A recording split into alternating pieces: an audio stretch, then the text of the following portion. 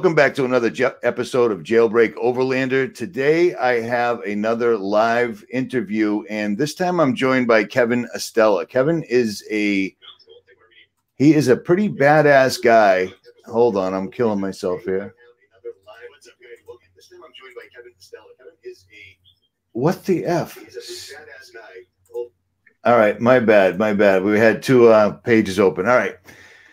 Kevin's a pretty badass guy. I originally wanted to have him on because he authored a book called 101 Skills You Need to Survive in the Woods. And as you guys have followed me, I do that stuff all the time, and I'm always interested in learning more.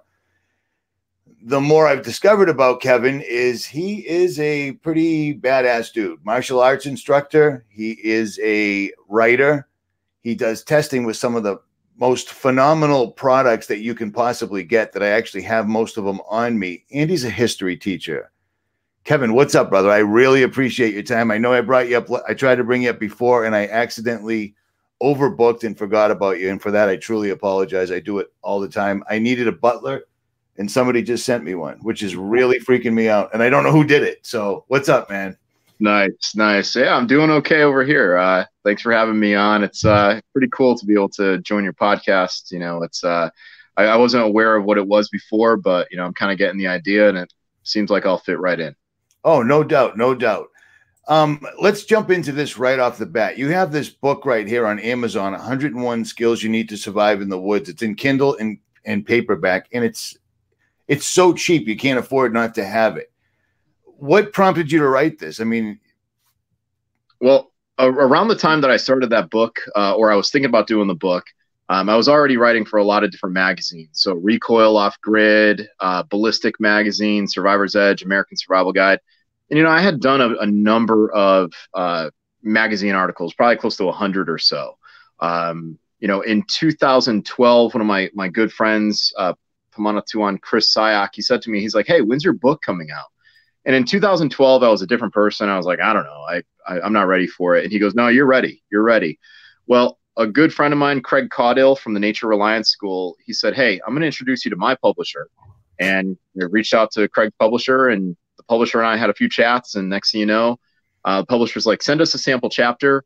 Sent the sample chapter, got my contract to write the book in April of 2018. And in April of 2019, the book was published. I wrote it over 3 months. My niece, who was only 12 years old at the time, did all the illustrations.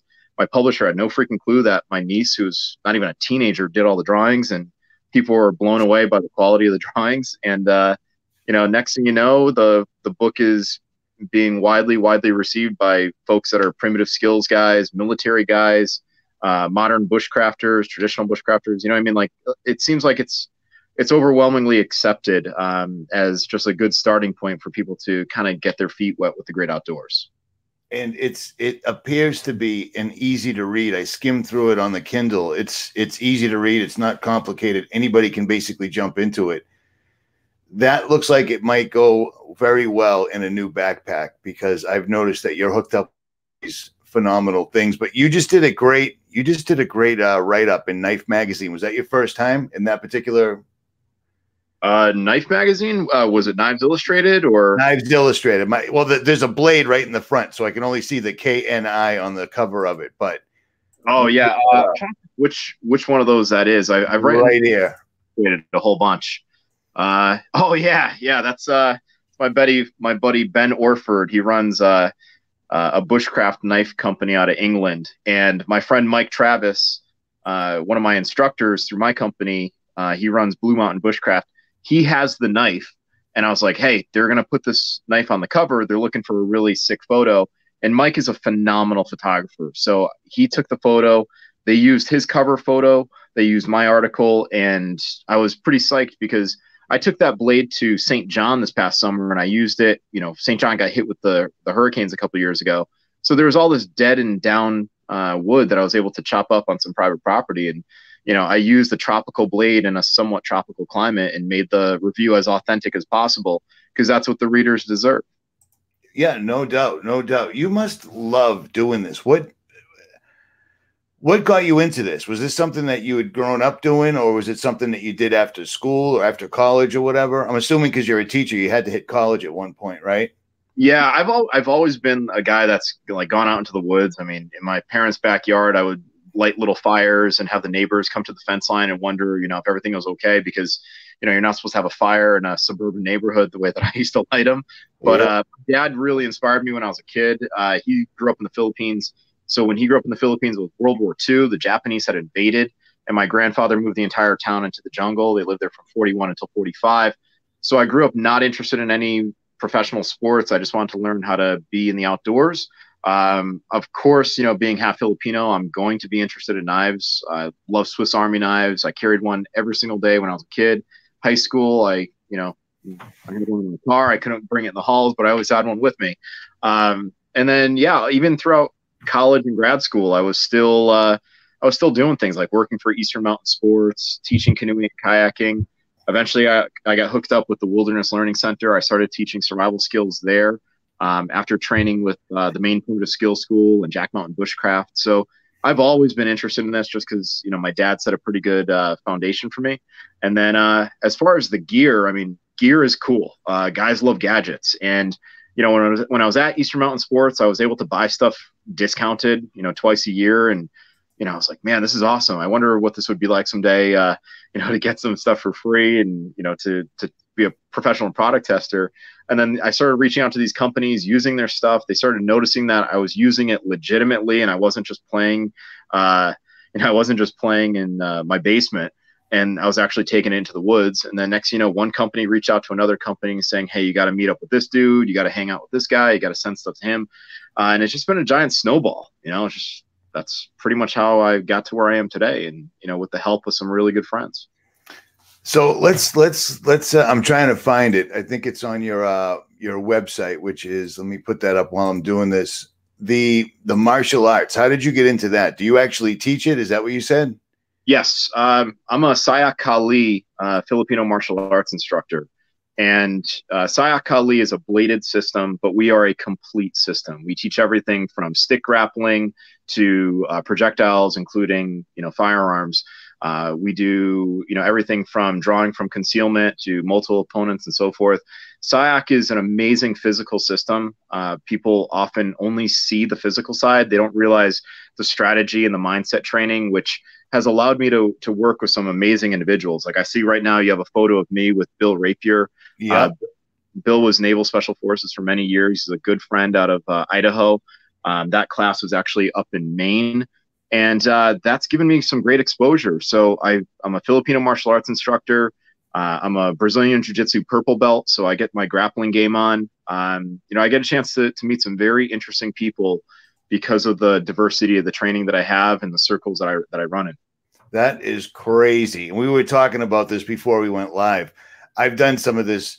I've done training over the years, this, that, and the other thing, but nothing specific, just short classes at a time. And I've done a little training with knives, and it always bums me out. You always want the rubber blade, and you were just explaining that you actually don't use a rubber blade because it could snap, and you use a metal blade. That is insane. That's totally scary and insane. But I mean, I suppose you gotta practice. But go ahead. Yeah, and there's a lot of logic too in like the gear that we use. So, for instance, like this is the live blade. This is the training blade. You'll notice that the training blade is slightly shorter than the live blade, because what that does is when we're using the training blade, when we make contact with whatever the vital target is, we're actually training with the training blade to get that extra quarter inch or whatever we have on the tip into our opponent at the time. So there's a lot of logic into the gear that we use. We want our training blades to be as close to the real thing as possible. That's why many times the training blades will actually work in the same sheaths that we carry the live blades in. And one of the things that separates us is that we actually have training rigs. We have sheaths that are designed for our training knives, because you see a lot of martial arts where it's like, all right, let's go train with blades, and the guy walks off the mat, he grabs his little bag, he takes out his cute little knife from the bag, and it's like, you should already have that knife on you. When we train with firearms, do we pull our firearms out of the cases and shoot, or do we put from the ones we have in our holster? So there's some good logic in the training that we do. That is crazy. That is crazy. So the training knife is shorter than the live knife. The live knife is just a straight up blade, correct? That's a real deal. Absolutely, yeah. This one is called the Northman. It's made by Amtac Blades. My serial number. A lot of people are jealous. I don't know if you can see it. Serial number. I am jealous. Yeah, serial number 99. So it's one of the first 100s that was made. But yeah, they're legitimate blades. I mean, a lot of people think a fighting knife, you know, if you want to use that term, a fighting knife has to be this long buoy.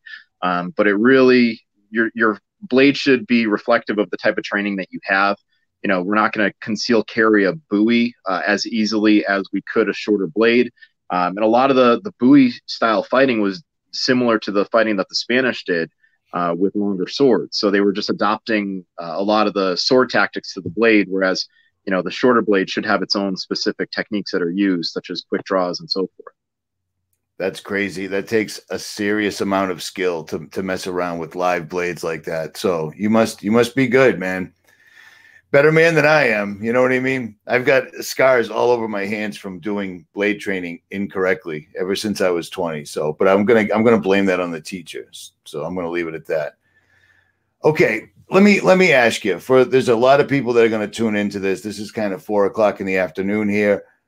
For the 101 skills, if someone's just trying to get into this right now, what are the top 3 or 5 things you could suggest for them to do? They want to do wilderness training. Maybe they have a little bit now, but they want to jump into it. Which direction should they go? Can you work with that?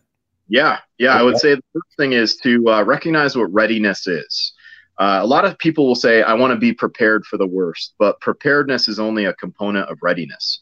Readiness is the actual, the combination of awareness, preparedness, and willingness, you know, and this is the SIOC readiness formula. So awareness is obviously being aware, okay, having knowledge and having observation skills to recognize what you need to do in order to become ready. Like, I should probably carry gear on me. I should probably do this and that. Preparedness is having gear, but it's also having training. And then willingness is the hardest thing for me as an instructor to teach, because I could tell someone, you're going to carry this knife. I could show them how to use the skill, but you know, if they're not willing to use that skill, or if they're not willing to carry that blade, then, you know, they can't say that they're truly ready. So I would say the first step is to recognize what readiness is and do an honest self-assessment, because so many people say, well, yeah, man, you know, when I was in high school, I used to be able to run the 40-yard dash in, you know, under 5 seconds. And it's like, well, that's great. That was high school. But what about right now? You know, be honest with yourself. If you haven't run in 5 years, man, I mean, you can't say that the 18-year-old version of you is the same as the 30-year-old version, or the 50, or whatever it may be. So just be honest with yourself would be the first thing, and pack to the areas that you're not strong. I don't even like saying pack to your weakness, because I don't like admitting weakness. So pack to the places that you're not as strong as you once were. If you're horrible with making fires, carry multiple fire starters. If you are afraid of, you know, I don't know, having you know, an issue where you can't build a shelter, you know, off the land, then you should carry a shelter. So yeah, I would say that the first thing is be honest with yourself and assess your readiness. You know, there's other steps, but that would probably be my first. So you did the training with the knives right up in Maine.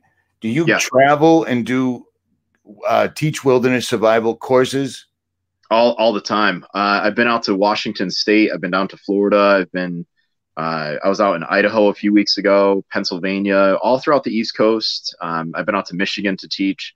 So I travel frequently to teach various survival skills. You know, it's sometimes people come to me, sometimes I go to them. I enjoy traveling to different locations, even when I'm not teaching, but I'm writing about, say, like jungle survival. I don't mind going to, you know, like places that are easy access for the person that's looking to just test gear in a tropical environment.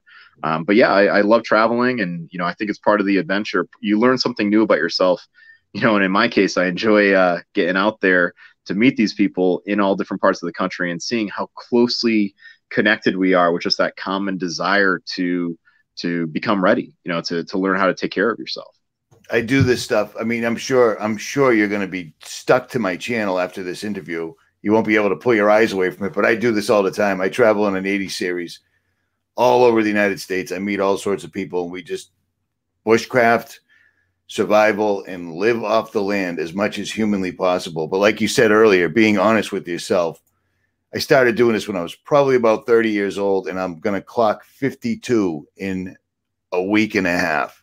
Nice. When I first started this channel, I didn't need these. Now I can't see without them. So there's certain, limitations. My knees, I carry braces in my truck for my knees, my ankle, which I never did before. But somebody just asked in the comments, do you run a beginner's course?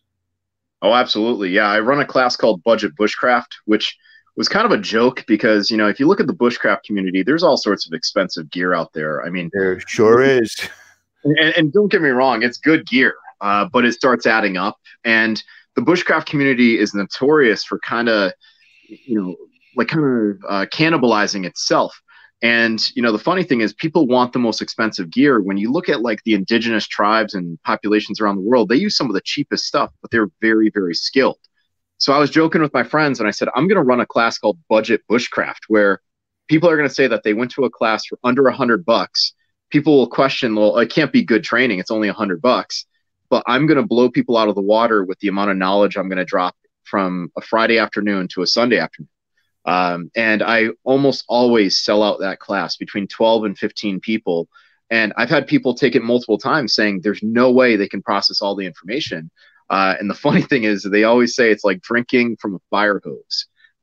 There's just too much information. And if anything, that's going to inspire them. Look, there is a lot of information. Get out there and train. Come back to me in a year or so, and let's keep training. I'll level you up at that point.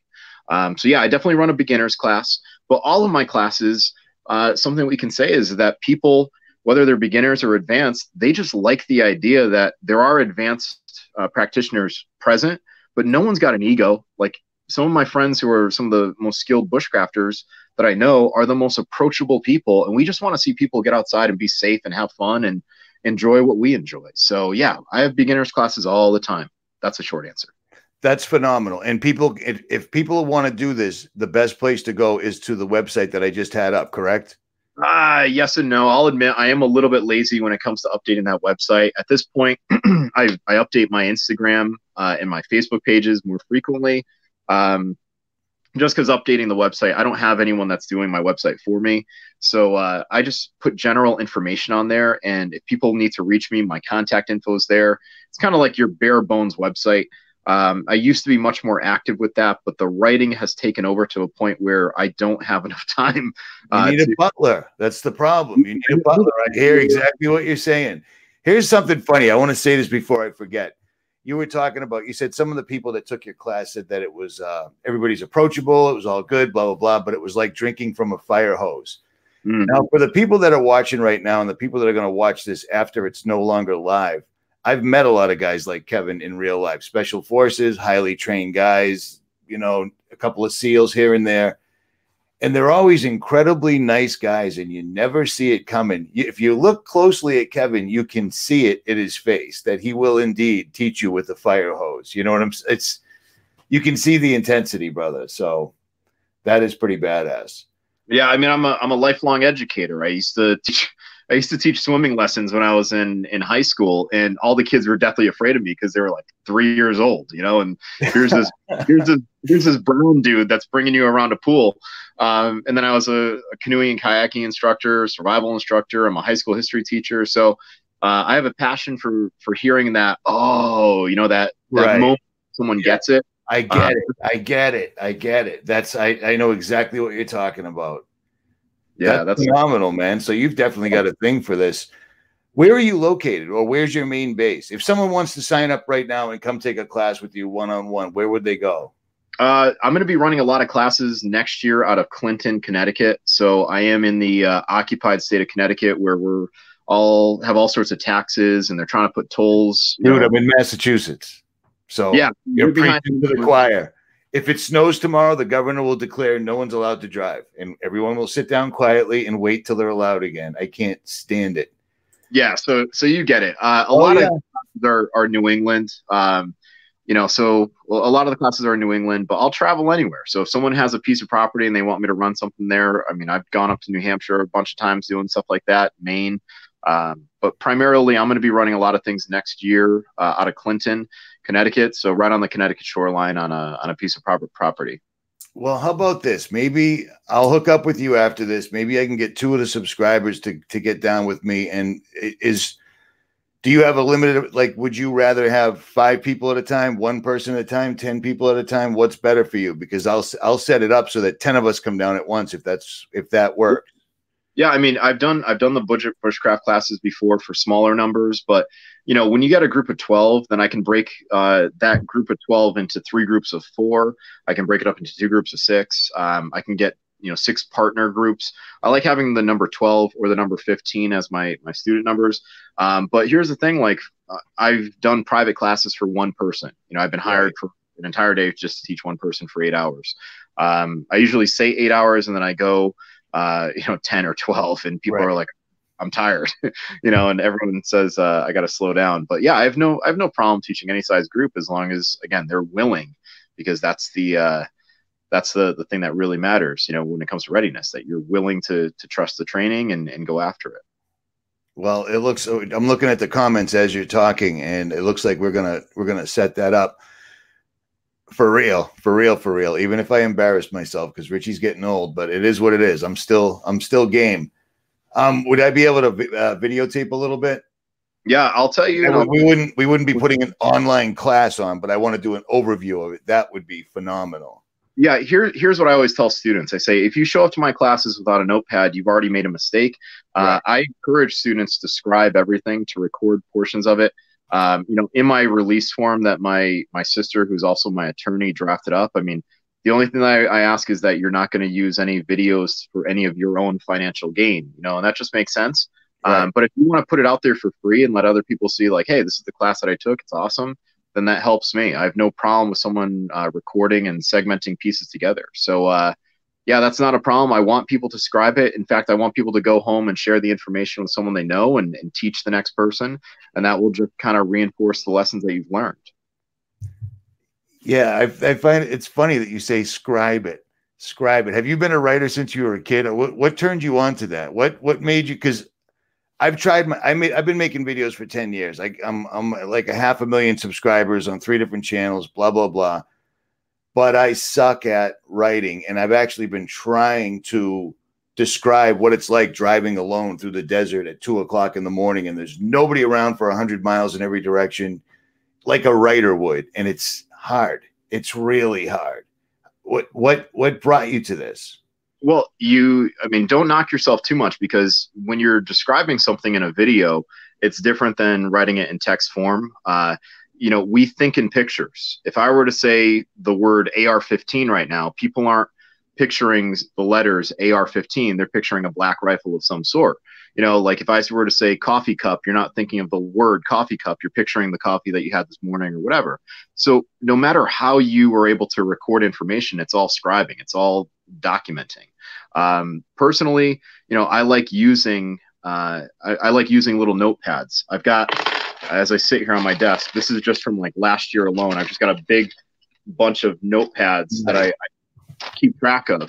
I'm always making a to-do list. Every single day starts off with a to-do list, and I crush all my goals for that day because of that.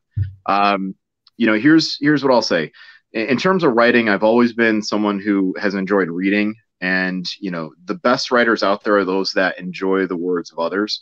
So I've always enjoyed reading. I've always found, survival books interesting. So I know the words that they chose, some of the famous writers that came before me. And that's how I'm able to, use similar words to get it out to my audiences. But I was a writer in college. I wrote for the school newspaper, and, in grad school, I had a couple of papers published to the Harvard Studies Project at Trinity. Trinity. I caught that. So I've always been a writer, and to be able to write about cool gear, oh my God, that's so much fun. I always tell my editors, I'm like, okay, you give me 1,800 words, I'm giving you probably 2,000, and I'm not going to be the one that's going to tell you which part to cut out. Like, just do it for me, because I can't cut anything out. Right. That makes sense. That makes perfect sense. Let me ask you this real quick. Let me give me 1 sec. The only hinky thing about this particular platform is it takes a couple of seconds to screen share. I wish it was a little faster, but It's amazing to me that I said, "Hey, do I have all your links up?" You said, "Well, I didn't put Kifaru up. I have Kifaru. Kifaru is phenomenal gear. How did you hook up with these guys?" All right. So the history of Kifaru is before they were Kifaru, the owner, Patrick Smith, he ran Mountain Smith. Mountain Smith, I first learned about in like 1992 when I saw the Stallone movie Cliffhanger, and I saw Stallone carried a Mountain Smith pack, and I'm like, dude, I got to get a Mountain Smith pack. Rambo's carrying a Mountain Smith pack as he's Right. climbing. So I learned about Mountain Smith. I became a fan. I carried a lot of their gear, and then a friend of mine, Jerry Young, in 2006 said, "Oh, you know, there's a military branch of Mountain Smith called Kifaru." And I said, "Military?" He goes, "Well, yeah, military hunting, backcountry." And I noticed that it wasn't all bright red and teal blues and greens. It was actually like colors that helped me blend in the outdoors.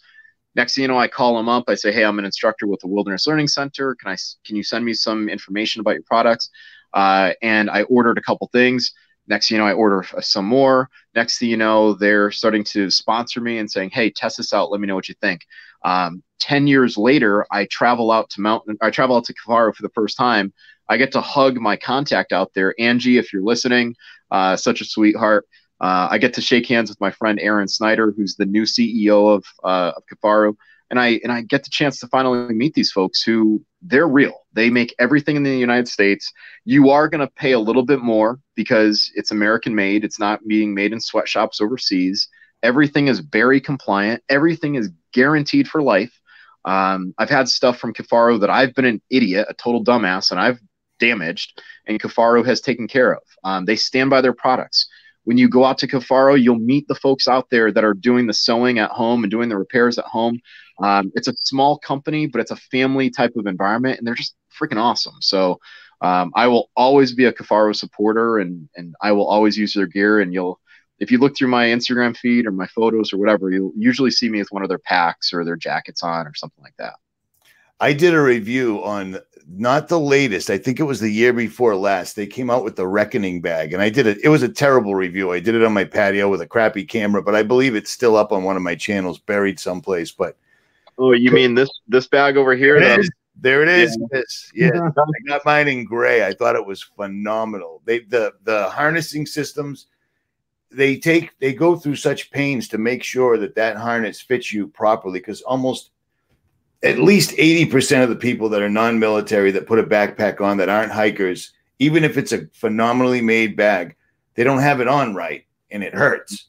Kifaru fit really, really well, man. It's a killer company. I almost fell out of my chair when you said that. Kifaru, and I'm like, I just found a pouch in the other room I forgot I had. I love this stuff. So I live this stuff. I use it. So it's awesome. All right, let me ask you about these guys then. Let me see if I can get this up here. Sorry about the delay, but it's like I said, YouTube decided to change everything up. Everything was working perfectly, so they broke it. Oh, yeah. Prometheus Design Works, man. I'm looking at these clothes before you even jumped into the live stream, and I'm looking at them going, I wear Triple Art Design. Every day I wear Triple Art Design, except I don't wear my Ranger hoodies in the house. I almost always have an Under Armour shirt on, because I try to stay away from anything that's not made in America and that's made in a sweatshop. I have a problem with that. Yeah. I'm looking at their pants, and man, they sure do look familiar. Is there some link here with Tad Gear by any chance? Yeah, Patrick Ma is the owner. Patrick is my Asian brother from another mother. He's California based, so I kind of feel for him being out in California. But they're a really, really slick company. Again, they're one of my sponsors. I met them reviewing just one of their watch band compasses, and then I started blogging for their sister company called Danger Ranger Bear. So I'm on there the pen name as Mountain Gorilla, and I get a chance to write about like how to cook trout in a bushcraft environment, how to I wrote a blog about traveling to Iceland. They're a really cool company. Patrick Ma used to work for Tad Gear. They had a parting of the ways, and Patrick started Prometheus Design Works, and he's got some amazing clothing, whether it's the fleece jackets, the wool jackets, the pants. you know, he's partnered up with some big names in the outdoors industry. He's got Dave Wenger, who makes great knives, making a number of knives and hatchets for him. So they're a very progressive company. They've got some really cool gear. Almost all of it is made in the United States, if it's not all made in the U.S. And yeah, they're just outdoors people. They love overlanding. They love camping. They've got some cool morale patches, which, you know, if folks are into the morale patch game, they've got some pretty funny ones that kind of hint back to Star Wars and Bruce Lee and like good 80s and, you know, 70s retro stuff. So I love that company. This is a sick pack. I think I've seen this before, but I didn't pull the trigger for whatever reason. I'm not sure why. 2019 high commended by Carryology. That's saying something. That's big. Yeah, Patrick is a smart guy. He doesn't like just throwing stuff out there for the sake of putting his name on it. Like, you know, it's funny in the outdoors industry, there are so many folks that are quick to brand everything with their name. And it's like, let's have a moment of pause before you throw your name on anything. And, you know, unfortunately, so many instructors, so many outdoor personalities are all about like flexing their merchant skills, you know, and it's like, are you an instructor or are you a salesman? You know, I am self-admittedly like one of the worst salesmen when it comes to promoting my own gear, stuff that I use. But I'll tell you, I make up for that as an outdoorsman, you know, an instructor. Prometheus, they really put in the time. They want to make sure everything's right so the customer's happy. Well, I mean, you say you're reluctant to talk about the gear that you use or salesmanship. The sales, if you have things that you're interested in people buying so you can continue your lifestyle and continue the entire circle, because we live on this earth and we got to pay to live here. So you got to make money somehow. And you're giving up a valuable service, but writing about the gear, what's legit. See, that's the main thing on my YouTube channel. I've already pissed off some seriously big players in the overland community because I got their gear and it broke and they gave me a hard time. Well, don't do that because I make videos about stuff like that. Too many people will just, everything's, as long as they're getting gear for free to review, et cetera, that's always a glowing review. Just tell the truth. Yeah. You know, someone like yourself that goes from Maine to Connecticut to the jungle to California with a particular backpack, talk about it because people want to know the up and the downside before they buy it. You know what I mean? It's valuable, I think. And that's something that a lot of people don't realize is, you know, when you look at any review, most of the times, you know, the reviewer is either getting it at a highly discounted price or they're getting it for free. And that's often lost on the reader. Many times people don't realize that there's gear sent to these reviewers like myself that it just doesn't meet muster. Like it's not what I expected. And rather than blast someone or flame them, you know, in an article or on a website, I would rather contact them directly and say, listen, before I put anything up about this, I want you to know, are you going to fix it?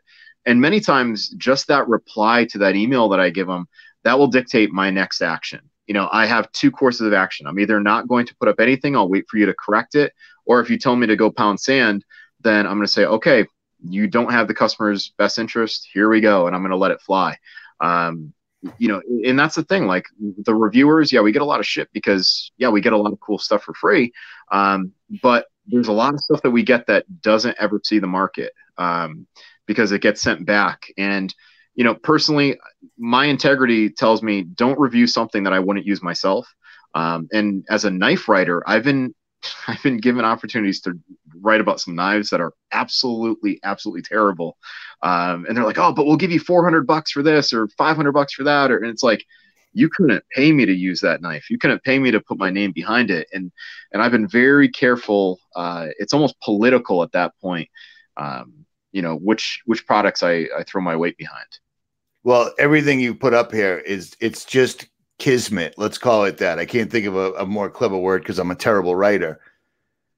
But everything you have up here, I basically have in this room, and I've used it all, and I whittled my way down from the, you know, the Maxpedition and just moved up accordingly. Stuff that wouldn't break, stuff that wouldn't fail. There's nothing worse than a backpack that fails. There's nothing worse than getting in your lifted truck and your pants rip at the crotch because they were made in a sweatshop in China. You know what I mean? Just stuff like that. So this is just phenomenal. For me, it is. I'm psyched. Let me ask you this one then. I got to screen share again. I'm gonna stop explaining every single time I screen share that it takes a long time to screen share. Here we go. How did you hook up with these guys? Because these guys have been around for a long time. Yeah, Fiddleback Forge. They're a great company out of Georgia. And it's funny because the owner and I, when we first met, it was on Blade Forums, an online discussion forum about knives. I was a moderator, and I kind of I kind of insulted the owner when I first met him. And we laugh about this today because we are good friends. And, I joke about his wife, and, and she's a sweetheart. I love Leah to death. But the funny thing with them is we got off on a bad foot. The next thing you know, Andy Roy, the owner, is like, hey, do you want to design a knife? And I sent him a sketch. There's a knife that's called the K.E. Bushy, which Kevin Estela Bushy. It's become one of their best-selling knives. And Andy and I are great friends. I write for this company as well. I do a monthly blog for them. So right now I'm in the process of just finishing up a review. I'm going to have an article all about habits that you should have if you're a guy that, fancies himself an AR-15 shooter. These are some good habits that you should have. And I've tried to mix it up. I do some survival stuff. I do some stuff that's related to firearms, some stuff related to readiness and prepping and whatnot. But Fiddleback, I've gone down to their user weekend in April, and I've taught down there. I see them every year at Blade Show, which is a giant party. I don't feel like I'm working when I'm walking around Blade Show. I feel like I'm just at a giant reunion, and I get to hang out with people that just are awesome individuals. Yep. Those are some of my good friends down there in Georgia, my southern boys. Yep, they definitely make serious blades. I didn't know you actually. So they told you to design one. You drew up a style that would. It must have been something similar that you were already carrying. I'm going to guess, like you knew what you would want, et cetera, et cetera. Because I don't know how that whole thing would work. Yeah, a lot of people, call themselves knife designers. And I mean, if you can draw a knife, you can technically be a knife designer. At least the outline, like the rough, Right. I'm hip. My knife designs tend to come from a background of actual use, whether it's the K.E. Bushy or the Gossman knives Polaris or the Gossman Bolo. These are all knives that are conglomerates of all the designs I've used over the years. The thing is that, there are some knives that you'll carry a lot and use very little. There are some knives that you'll use a lot. There's some knives that you'll just have in your collection and never use. I see a lot of people commenting right now, Rambo knife, K-bar knives, everyone's got a knife. They're all highly, highly personal. But it's funny, if you take away all the ego, if you take away all of the drama behind knives and you say, hey, which is the knife that's going to get the job done?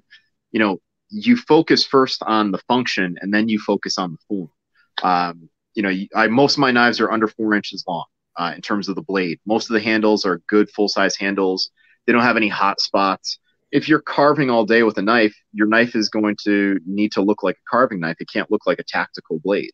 There's a lot of people that want to have one knife that fits all. And the thing is that when I eat a meal, at a fancy restaurant, I'm not going to sit down with one fork. I'm going to use the soup spoon for eating my soup, and I'm going to use the knife for cutting my steak, and use certain tools for certain needs. But all my knives, the knives that I carry, they all have function at first, and then I worry about the form later. It just happens that the form tends to be pretty appealing since the knife makers know their trade, and they do their craft really well. Without a doubt. This is literal. And my dad's 72 and he still gets up at 4:30. He goes to work. He's worked at the same place for 50 years. He goes to the gym. He power lifts. He drives home smoking a cigar in his Cadillac. He's carried a knife. I've probably gotten him in the last 40 years. I've probably bought him, I'm going to say 3 dozen different knives, Kershaw, Benchmade, zero tolerance, etc. And he always carries this really small HK knife that you press it and somehow opens. I can't open it, but if I leave my house and I don't have a knife, I turn around and go home, because it's amazing that you can get through the day basically living regular without a knife, but I'm naked without it. And it blew me away that on that website that you popped up, I saw Strider up there twice. I've talked to Mick a couple of times on Instagram. Instagram's cool because it brings people together for the most part. For the most part. And in the comments below, it will be pinned. Kevin's information, everything I just showed will be pinned in the comment section. But again, Instagram, if somebody wants to hook up with you for personal training, group training, but we are definitely, I'm going to get 12 people from this channel, and we're going to schedule this, do what we got to do, and figure out a time. We're all going to come down there and take a class. So it's 8 hours is what we were saying earlier. That's the thing, a day. Yeah. Usually that's for like a day clinic. It's between 8 to 12 hours. But my budget bushcraft, people show up around 6 o'clock on a Friday. They camp out overnight. We start up on Saturday. We do the entire day Saturday. Even when we're taking lunch, there's always training. Even when we are, hanging out by the fire at night, there's always something to talk about. Sunday, we wake up early, we keep going, and then we finish sometime around like 2 or 3 o'clock in the afternoon on Sunday. So that's all for $99 per person, and that's why it ticks off people in the bushcraft community. Dude, are you shitting me? I was actually afraid to ask. I kept thinking, I'm already volunteering 12 other people. I'm already making a commitment live in a video. That's ridiculous. Ridiculous. I might pay for everybody. Yeah, the only catch, and I tell people it's not really a catch, it just makes it easier on me, is I tell people for $99, I'm not providing food. So just pack a couple Mountain House meals or MREs or whatever. Without a doubt. And we'll make bannock together. We'll break bread together. But I always find that if I offer one thing, someone will complain, oh, it's too greasy, or oh, it's too healthy. So you can never really make everyone happy when you provide food. Usually with the bannock, though, when I show people how to bake bread or do fry bread, it's hilarious because you'll have like one dude who's like a swamp guy sharing his bread with the soccer mom, with the NASCAR dad, and everyone just wants to like hang out and feed each other bread. That's a trip, man. But yeah, for $9, that's what you get. You get like 2.5 days of training. Is that the end of the class when you actually make the bread? No, we do it on Saturday. I tried doing it early on Saturday one day during a heat wave in this was in Massachusetts. And when we did it during the heat wave, everyone got food coma. And I pretty much was teaching a bunch of zombies for like the next 6 hours because no one wanted to move. They were just sweating. So I usually tend to do that at the end of the day on Saturday. See, I got a lot of friends out west, Moab, Arizona, Colorado. I spend a lot of time out there. I try to spend half the year out there if I can. But I made the mistake of swinging into Moab. My truck broke down in Colorado. So I went to my buddy's shop in Moab, and it was August, and it was hot like an oven. But it still wasn't a summertime heat wave in Massachusetts where as soon as you walk outside, your body is just dumping all the liquid in it. So eating bread during a heat wave while doing a survival training class or a bushcrafting class is probably no joke whatsoever. So, wow, I thought you were kidding about the $99 thing, man. That's crazy. That just opened up a lot of options. Yeah, like I said, it was a gag at first. I'm like, oh, let's just do this just to tick off everyone in the bushcraft community that's asking people way too much money for skills that should be free. And it was, the whole idea is I didn't want to make it free because if you have something of value, you shouldn't just give it away. Right. $99, if a person said, wow, that's a bargain, that would be great. I've had a great number of people that have taken it over the years and they love it. The other thing about, I mean, trying to supply people with food and keep everyone happy. This day and age, you're risking somebody having an allergic reaction and everything going, legal. So I think I think the way that you're going is the smartest idea. $99 for all that training. That's phenomenal. That is totally phenomenal. Samantha just said, when is this class? I'm going to figure that out afterwards. And anybody that's really serious, email me, rjcjr10@yahoo.com. And I'll get it figured out with Kevin, and we'll get it all figured out. That's totally crazy. Best way, if someone wants to reach you, is through Instagram, correct? That's a very quick way of doing it. Folks can do that. They can email me at estela@gmail.com. It's a lot to type out, so I don't get very many spammers that want to, say, hey, Mr. Estela Wilderness Education. They don't ever do that. But yeah, you can email me. You can Instagram me. You can hit me up through Facebook. I'm around. Estela Wilderness Education at gmail.com. Correct. Yes. All right, I'm typing that in the chat right now, just so I don't forget. Because this all replays afterwards, so we can pull any of this pertinent information out. But yeah, this is definitely going to work out well. Dude, you are like a Rambo, man. You're definitely like a Rambo. Rambo in a Trinity shirt. That is badass. Yeah, Rambo was probably one of the movies that I looked up to the most when I was a little kid. You know, I watched it, dear God, I don't know how many times. I've actually been out to where they filmed the movie First Blood twice, and I did an article on, you know, the movie and following in Rambo's footsteps and whatnot. And I was able to take the green cord off the knife and make traps with it. And, you know, I saw the Rambo cliff where he does the swan dive off the cliff and into the tree. I'm a little bit of a Rambo junkie. That's crazy. I can see it. I can see it. And there's a bunch of people watching that you can see it in your eyes, even though you're a high school teacher, you can still see it. No, I will never claim to be something I'm not. I never served in the military. I've got a lot of friends who did and who are. I've got a few friends who were who were Green Berets, like the guys at Fieldcraft Survival. Mike Glover, he's a Green Beret. But I'm not a military guy. I have the utmost respect for the military. My family on both sides, the Polish side and the Filipino side, they wouldn't be here in this country if it weren't for our veterans. So Polish and Filipino. Yeah, Polipino or Filipino Pole, whatever you want to call it. Filipino, nice. I'm Polish and Italian. That's what I'm Italian with blonde hair. It makes no sense. I'll let you guess if it's, you know, this side of me that's 50 or, you know, from the waist up, you know. But yeah, utmost respect for those dudes. Let me ask you this. How long has this book been out, the 101? Because like I said, this is what originally caught my idea. I thought you were just an author, dude. To be perfectly honest. I double booked it the first time and then screwed that up. I did it again today, and then we lost power earlier, and I almost didn't make this. But how long has this book been available? 101 Skills, because I don't think I've seen it. No, you probably haven't. It's only been out since April. All right. So it's new. Cool. Yeah, so it's still less than a year old. At last time I checked, it was like 86% positive rankings, a lot of 5 stars. You know, one of the things I'm most proud of are the people that threw their name behind the book. You know, I've got a couple guys that were, you know, former SEALs. I've got a couple, you know, very well-respected primitive skills practitioners, including Tony Nestor and Mike Douglas from the Maine Primitive Skills School. I've got modern day guys in there that are just studs in their industry. I've got Dr. Nicole Appelian, who is on Alone. You know, she's an amazing individual. So I'm just really proud of the people who have supported me. And I was very pleased with the way it came out because, you know, that's the least that I could do. If they're going to throw their weight behind my name and have faith in me, I couldn't put out a product that was going to suck. Right. I totally agree in that.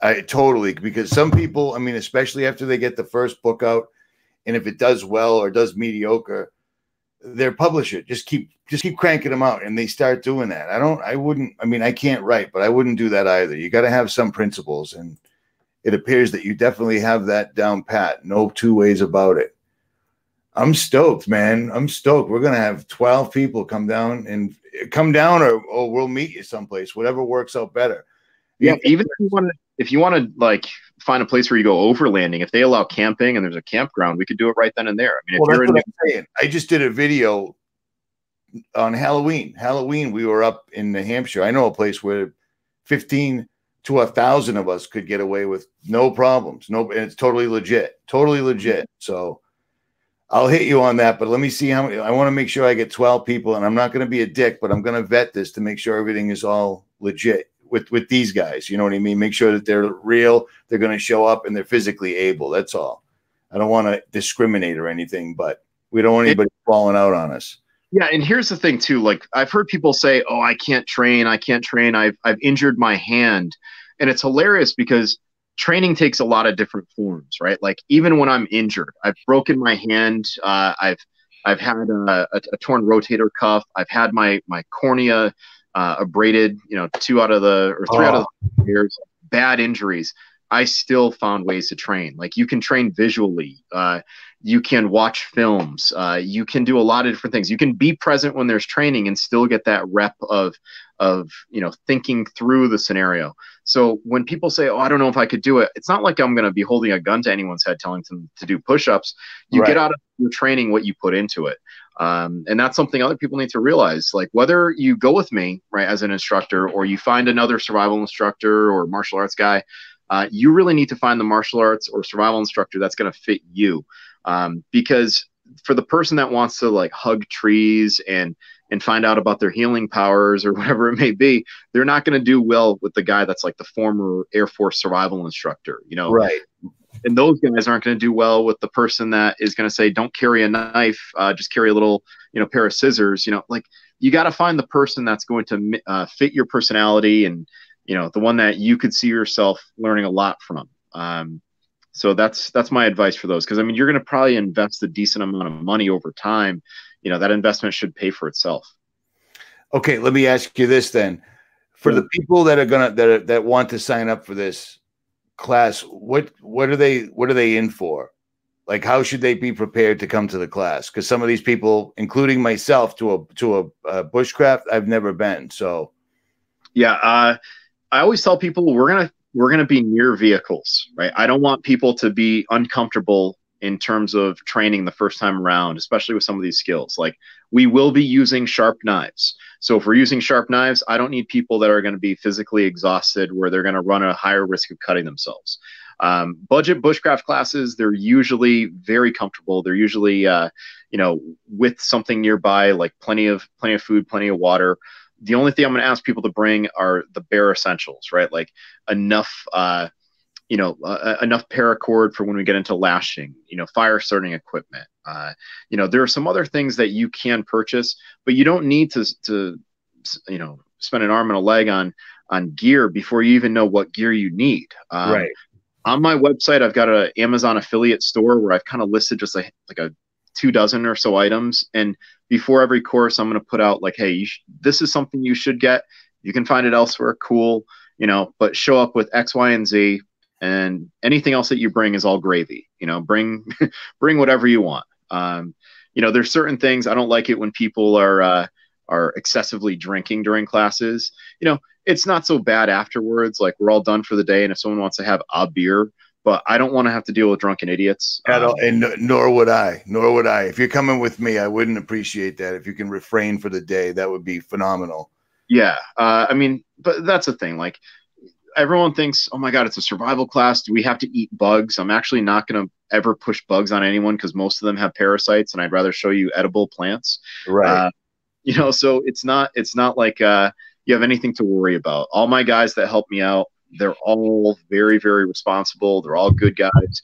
I would trust them with my sisters. So really, you know, yeah, it's something. That's quite the saying too. So that what you just said gives me a great idea of the men that you spend your time around. So there you go. Go ahead. I didn't mean to interrupt, but that's a good saying. I'm just reading some comments. I agree. Drunk people are annoying. You know, you can't really say you're ready if you're not aware. And alcohol is a great tool to destroy your awareness. Indeed. Yeah. So I'm just reading some of the comments, and they're funny. What I'm going to do is I'll let's see how many people come for. I mean, I know I'm going to get 300 emails, but let's see if we can whittle it down to a solid 12, including me. So that's 11 people. Yep.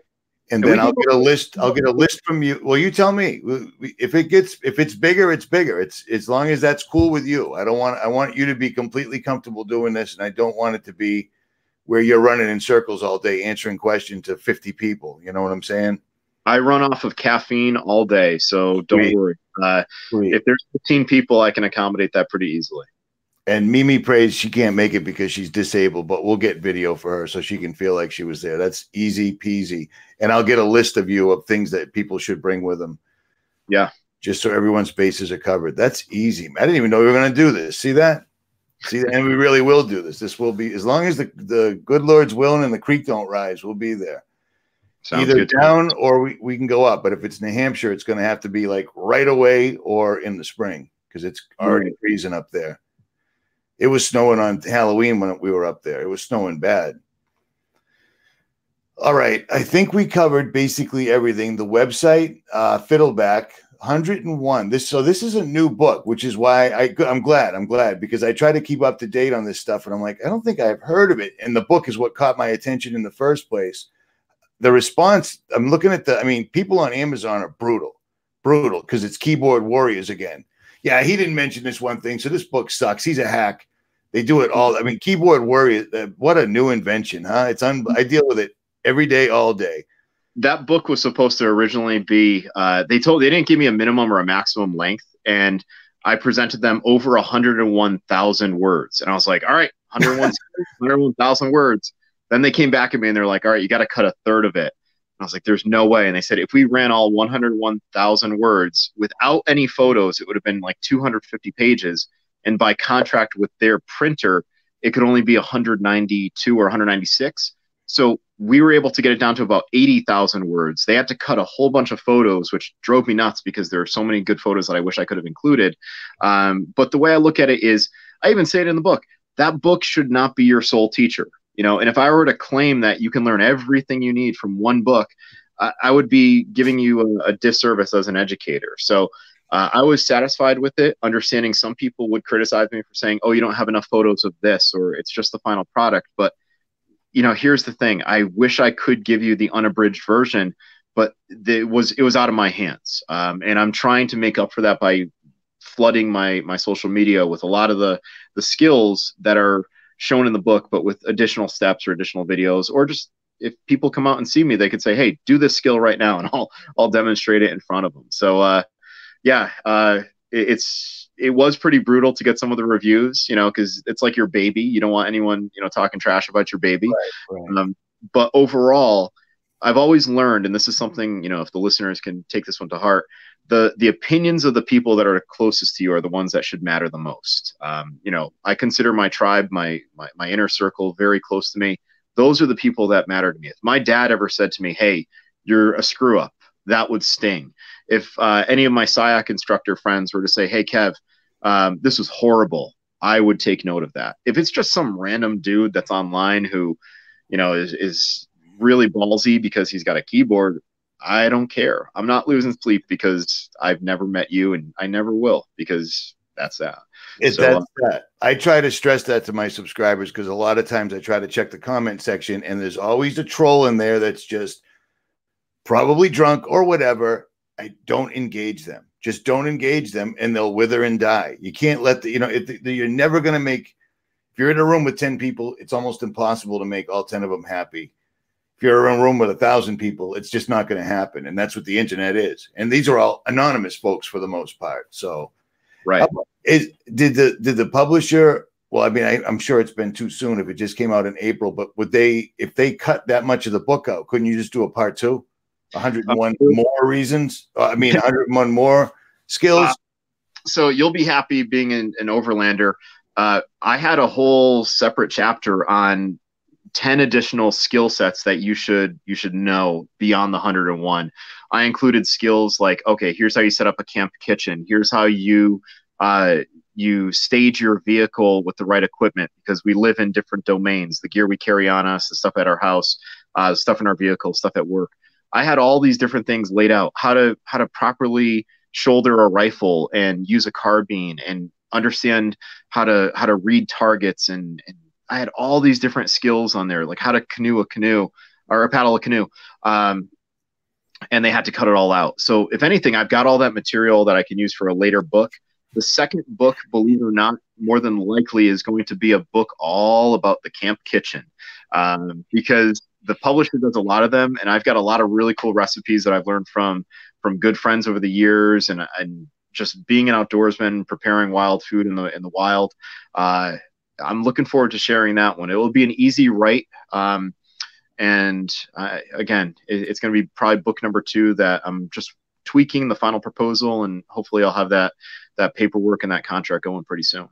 That's badass, because everybody that interviews you out of political correctness, well, I'm going to be very interested in that book, Kevin. Well, I am going to be very interested in that book, because when I'm on the road for 30, 40 days at a whack, years ago, I was doing Mountain House and Patriot Pantry, and it's bad for you when you're driving the entire, survival food. Use it for survival. It's good if you use. I love breakfast skillet. I eat that every couple of times a week. But I need to learn to cook better on the road, for real. And it's a pain in the ass. So for someone to make a book like that, that's going to be phenomenal. I will be one of the first people to get it. So I'm stoked for that. Nice. because cooking when you're mobile, cooking in a camp, it's no joke. It's not easy. Plus, you have to clean everything up. You don't want waste afterwards. You don't want to dump food anywhere near the camp, et cetera, et cetera, et cetera. Yeah, and it's tricky too. Like as someone who travels a lot, and someone who like I'll be 40 in April. You know, as someone who travels and trains, it's hard maintaining consistency with diet. You know, the thing is, like, if I want to be really good in my jiu-jitsu game, I know that there's a certain weight that I can still work with the big boys, and I'm still quick enough with the smaller guys. And if you're traveling constantly, Mountain House, oh my God, I love them, but the sodium content's ridiculous. Your ankles will turn into hot water bags or whatever they're called. So, and it's almost an art. Like when you get to a new place, you know, where do you go to resupply, and what do you supply with? And you know, it's there's no doubt about it. It's hard maintaining that consistency. So. All right, man, we have cracked an hour. Unless you've got something that you want to get out there, I think we've got the website, kevinestela.com. That's easy. And are you going to be upgraded? Because a lot of people that are following my channel, I'm banned from Facebook. I'm not allowed at all. I got in a big argument with them and they said, okay, goodbye. But between the website for people that want to hook up with you to do a private class or a group class or whatever, use the website or Kevin Estela on Instagram, because they could message you as long as they message you and wait for a response, as opposed to hitting you with 600 messages, because with me, that goes straight to spam. I don't even want to hear it. Yeah, I always get from like the guy in the cave in Afghanistan who's trying to like troll me, you know, saying, "Hey, I love you, sexy friend." And I usually post them up because I'll entertain them. And it's kind of funny. I'll say, "Oh, I love you too." Oh, you know, and the next thing you know, they're asking me to send $1,900 to some random place because you just won 600 million rubles, but you have to send them 1,900 USDS first. Yeah, I'm a Kenyan millionaire now. Yeah, places, Instagram, Facebook. I try not to get too nuts on either of those platforms, because I've had people who are not exactly keen on me, you know, going on a safari and posting a picture of me killing an animal to then donate to a bunch of school kids. They didn't like that. I got banned for like 3 or 4 days because I had amazing. It's amazing, dude. I mean, the follow-up real quick was hilarious, because I did like a photo where I showed, all right, here I am shooting the animal, we're processing it. Oh, here's the actual school. Oh, here's me standing with a kid in an African school who we just fed, and they still didn't like it. So whatever. I'm okay with people hating me. Yeah, it's in this day and age. I mean, you're almost 40, so you've seen the transition in the United States. This day and age, it's so easy to get someone to shelter in place or to trigger them or whatever. And everything that we talk about basically falls into that category. You can take care of yourself. People don't get it. People don't get it. Grocery stores have 3 days on the shelf at the very best. And most people don't even know how to fish or hunt, or it's just sad. There's an old expression. It's civilization is 9 meals away from disaster.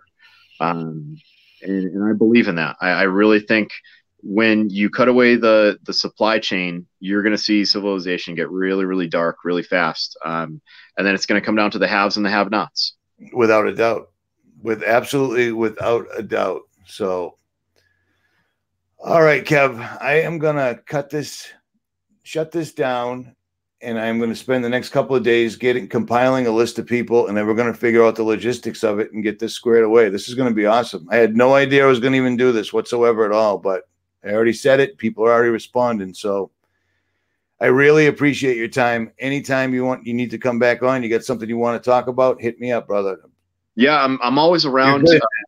You know, I'm up early and I work through the night. So if anytime anyone has a question, they can email me. I'm very straightforward. I'll say, if I don't know something, I'll let you know I don't know, but I'll put you in contact with someone who does. There's no ego. You know, I just want people to have the best information that's out there. Sweet. All right, brother. Richie from JailBreak, Kevin Estela from, let's do this real quick, Wilderness Education. He's also repping a phenomenal Fiddleback Knives. 101 skills. Take your time coming up. 101 skills that you need in the woods. I mean, are you kidding me? It's $13 to have it in your hand, $10 to put it on your Kindle. Kevin Estela also on Instagram. And I can't forget Prometheus Design Works, Kafaru International. All the links will be pinned in the comment section below, so you can't say I didn't leave them for you. We are out. Thanks, guys. That was